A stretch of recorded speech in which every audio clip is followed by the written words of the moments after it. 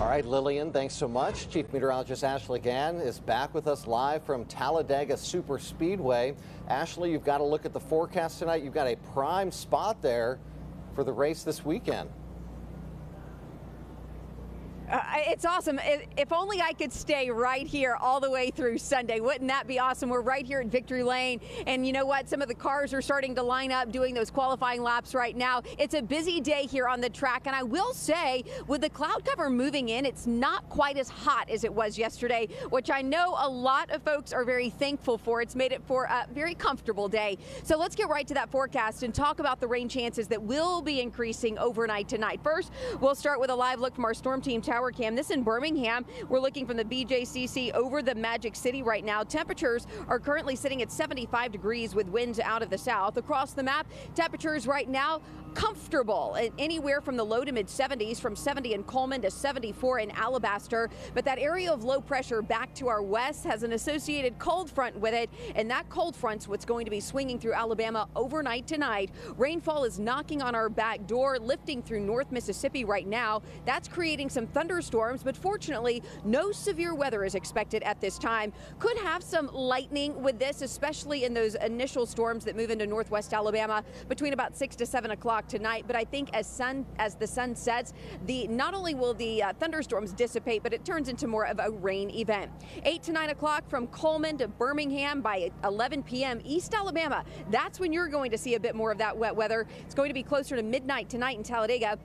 That rain should stick around through around 1 to 2 a.m. Pockets of rain thinning out by 3 to 4 o'clock. And then it looks like we're all clear by the time the sun comes up Saturday morning. And it's going to be a nice start to the weekend. Here's a breakdown of your Saturday forecast. Your morning temperatures expected to be in the mid 50s, followed by low to mid 60s by 11 a.m. As we move to the afternoon, the second half of the day, temperatures will be in the low 70s with ample sunshine. It's going to be a beautiful start to the weekend after tonight's rain, of course. Lots of events going on across central Alabama. Maybe tonight you're going to be heading out to the Bulls game. That will be at the Pelham Civic Center, and that is going to be 7 o'clock is when the puck drops. 70s for the start of that. But Geico 500 on Sunday is going to be cool for an April race, but we'll take it. Upper 60s to low 70s as the green flag drops as the race finishes. 59. Football's in the air as well. You've got 8A on Saturday. Temperatures will be at 70 at noon, 74